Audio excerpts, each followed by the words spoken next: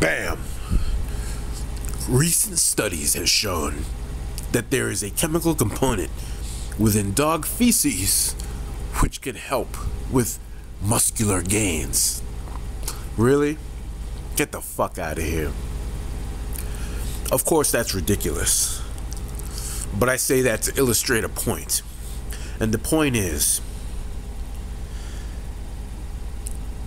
a lot of people would believe just about anything in regards to fitness supplementation. Now, if I told you that there was a chemical component in dog shit that could help you gain muscle, you'd probably tell me to go fuck myself. But if I was, I don't know, like 18-time Mr. Olympia or something, then you'd probably be more likely to believe me. Don't. Okay? When it comes to supplementation, here's what I propose to you. Do the research on any supplement. Talk to people about any supplement. Do as much research as possible. Find out about it for yourself and use a little bit of judgment.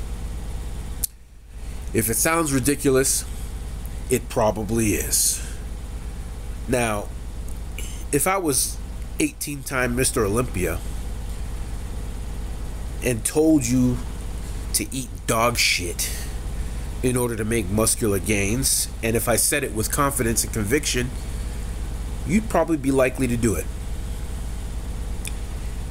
If I had some intelligent, quote unquote, looking guy in a lab coat mixing some odd chemicals,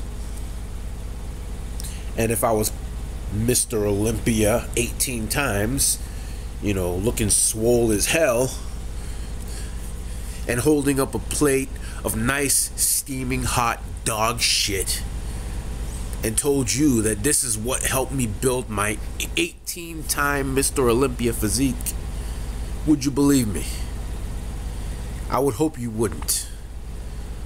But that is the fallacy that is the fitness supplementation world. I can remember a few years ago there was a supplement for, I think it was colostrum, which, according to this magazine article, this was a component found in women's breast milk which supposedly helped a child increase their size rapidly. And what this particular brand or company or whatever sought to do was exploit that. And I remember reading the article that said, if you want to grow, treat yourself like a baby or something like that. I couldn't help but laugh. Now, what I'd want to know is, where are the numbers? Where's the data? Okay, where's the research that supports these claims? I don't know. Needless to say, that didn't last very long, and I haven't heard of colostrum supplementation since.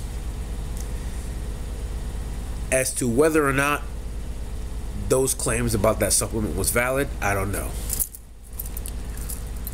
But that also proves my point that in the fitness world, people would believe just about anything. So remember, boys and girls, don't drink the Kool-Aid. Don't eat the dog shit. Do your research and use a little bit of judgment when it comes to supplementation. Remember, I got your back and I'm in your corner. Good luck on your life and your fitness journeys, mob.